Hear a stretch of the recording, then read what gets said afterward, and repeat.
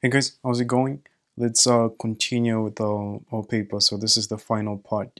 So the final part, the first question 31, it says, what's the pressure when a force of 100 newtons act on a 25 square meter area? Okay.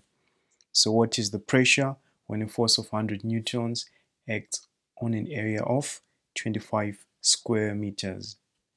So force, you just recall the formula. Force equals to not force rather, sorry. So pressure equals to force divided by area. Okay. So here already you have your force. Your force is 100 newtons and your area is 25 square meters. And notice that this newtons is the standard unit. Square meters, it's also the standard unit for area. So thereby we get the standard unit for pressure. Okay. So you actually get 25 into 25 into 100. You get 4 pascals. Okay. Pascals is the unit for pressure. So the answer would be this one. They just wrote it as 4.00. 4.00, it's simply 4. Okay, let's quickly move to the next part. And the next time if you're asked to find maybe the area from the force and the pressure, then you just do change of subject or formula and then you substitute. Let's quickly move to the next question. Next question says, what's the correct formula for calculating pressure in fluids? H represents the height of the liquid. Rho represents, this one it's pronounced as rho, it's not p. So rho represents the density of the liquid, and g represents the gravitational acceleration. Okay, so this one's called rho. The actual name is rho. So like this, that's the name of this symbol here. So this one you have to recall. So if you didn't know the pressure of a liquid, it's what? It's rho gh. Okay, so pressure is equal to, let me actually really, pressure is equal to rho gh, like this. Okay, rho gh is equal to pressure, so you choose this one. So you have to recall. Let's quickly move to the next part. Heat from the sun reaches the earth through, so you're given these are methods of heat transfer. Okay, so conduction, it's between solids. Convection, it's in fluids. Okay, convection, it's a phenomenon that happens in our fluids, and it's also it's also ensures that the whole liquid kind of gets to a homogeneous temperature at some point. So intermittently means at any point. That won't be the case. So the just let me, so let's say this is our vessel. Let's say this is our fluid. Okay, so you'll be having this motion here. So this motion will be happening because the part of the liquid that's actually heated is at the bottom here. So when it gets heated, it becomes less dense, so it wants to move to the upper part. So because in any fluid, the less dense part of the fluid actually floats, so it wants to go to the top. So it'll be going to the top, and then uh, the colder water or the colder fluid would actually be going at the bottom to the bottom, and then it creates this cyclic nature. So the cyclic nature is called convection. So radiation is transfer of heat through space. It simply means that there is no requirement of a medium. We don't need any medium. Okay, so we actually choose radiation here. That's how the heat from the sun reaches the earth. Okay, let's quickly move to the next part. Why are black spots used? Why are black pots used on solar cookers? So why are black pots used on solar cookers? So the reason is that black is a good absorber of heat. Okay, black is a good absorber of heat. When you're cooking, uh, and using solar energy, you want as much energy from the sun to be retained by the pot. Okay, so you want a pot that's a good absorber of heat. So let's quickly move to the next part. Next part says the diagram A, B, C, D represents the pattern of in the direction of the magnetic field around a current carrying conductor. Okay, it's a straight wire. It's a current carrying conductor, and this current carrying conductor, the current is moving out of the page. So it simply means that it's going towards you as you're watching this. This current is going towards you. So you are supposed to choose the pattern which is correct. So there is what you call the right hand grip rule. So right hand grip rule. Okay. So this is what we are supposed to use. So what it simply means is that you are imagining that the current is coming out of the paper. So the direction of the current is you make a, as if you want to make a fist, but then your thumb should be relaxed, so your thumb should be pointy. So right now what's happening is your the current, so let's say this point here, that's where the current is coming, but then this current is coming out of the paper. So you're supposed to actually point to yourself. So you're actually supposed to point away from the screen as you watch it. And when you point away using your right hand, what you realize is that your other fingers, the fingers that were making a slight fist, they will be pointing in this direction here. Okay, so we're also working with getting someone to do the illustrations. Maybe at some point we'll be able to show this in real time. But essentially, what you're doing is you're acting as if you're gripping something. If you're watching from a laptop, you're gripping it as if it's coming out of the laptop. So as you grip, if your uh, thumb is extended, you realize that if your thumb is extended towards away from the screen or away from the phone, you realize that the curls that the fingers will be making will be pointing in the direction of D. So this is the rule that we use. We use the when you want to set in the direction of a magnetic field for a straight line, for a straight wire, you have to use the right hand grip rule. Okay, let's quickly move to the next question. Next question says, why are electric cables insulated?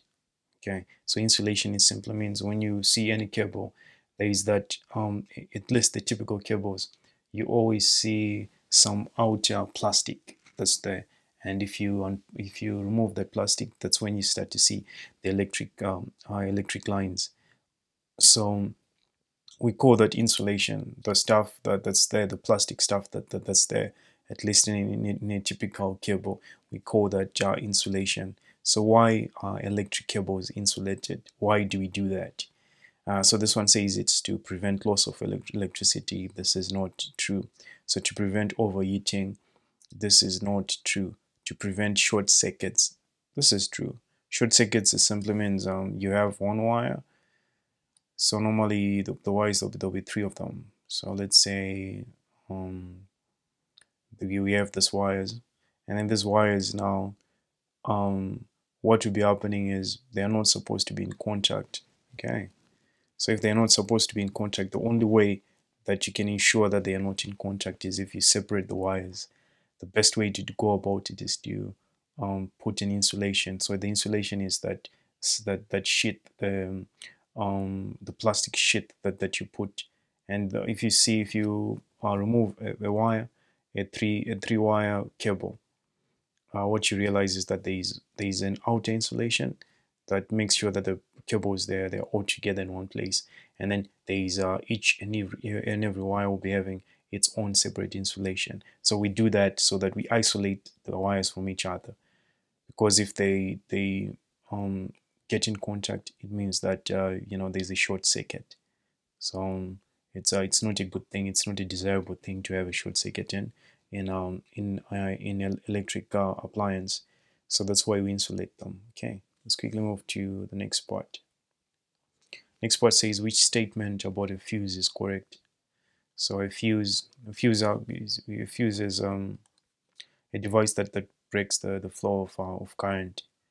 And the principle of a fuse is we use, let's say here, So it will be just a wire. This wire is a very specific melting point. So it's not necessarily one wire, but then whatever wire you'll be using for the fuse, it has a specific melting point. So when current flows through this wire, if the current is moderate, or if it's the design current, normal current, then the fuse won't melt. But then if the current is high, what happens is that the fuse actually melts. And when the fuse melts, it means that there's an open circuit. Okay, open circuit, it simply means there won't be any current flowing here. If you're doing physics, we say that this is infinite resistance. Okay, because there's no connection. Anyway, let's assess the answers. The answers, first one says an electric circuit only works if it is a fuse. So this is not true. So there are some you can actually operate an electrical appliance without a plug. And most of the appliances, especially the household appliances, they put the fuse in the plug. So yeah, so it's this is not true. So a fuse protects the appliance from high current. So this is true. A fuse should be connected to the neutral wire in a plug. So this is false. Okay, a fuse is connected to the live wire. If you connect it to the neutral wire, so you won't have done anything there. And an earth wire is needed to prevent the fuse from blowing up. This is not true. Okay, so that's it. Let's quickly move to the next question. Next question says, a household uses 250 kilowatt hour of electricity per month. The unit cost of electricity. So unit cost of electricity is 20 cents. What is the total cost of the electricity used by the household per month? Okay, per month.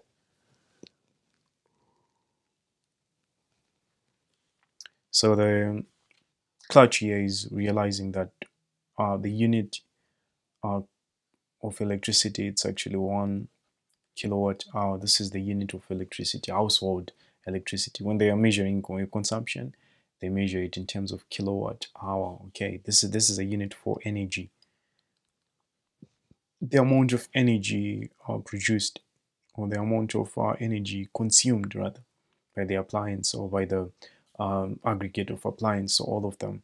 So the unit cost is 20. So 20 cents would be 20 cents per kilowatt. Okay, so it'd be 250 kilowatt hour multiplied by 20 cents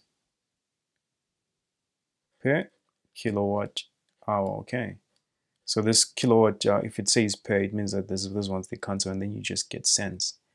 So 0 0, then you get 0 0 here. Okay, remember we're going to get our answer in cents. So 20 times 250, that's what I'm doing right now. So I said 0 0, so you put the zeros, and 2 times 25, you get 500 like this. So we are working with cents. Okay, so 5,000 cents is equal to what? $50. Okay, so it'd be this one here. So the important thing was to realize the unit of electricity consumed in an household, it's in kilowatt hour. So if they say 20 cents per unit, the per unit cost is 20 cents, they mean it's 20 cents per kilowatt hour. Okay, let's quickly move to question 39. It says sound signal in an optic fiber is transmitted as light energy. Okay, sound signal in an optic fiber is transmitted as light energy. Sometimes they don't write light energy, they write electromagnetic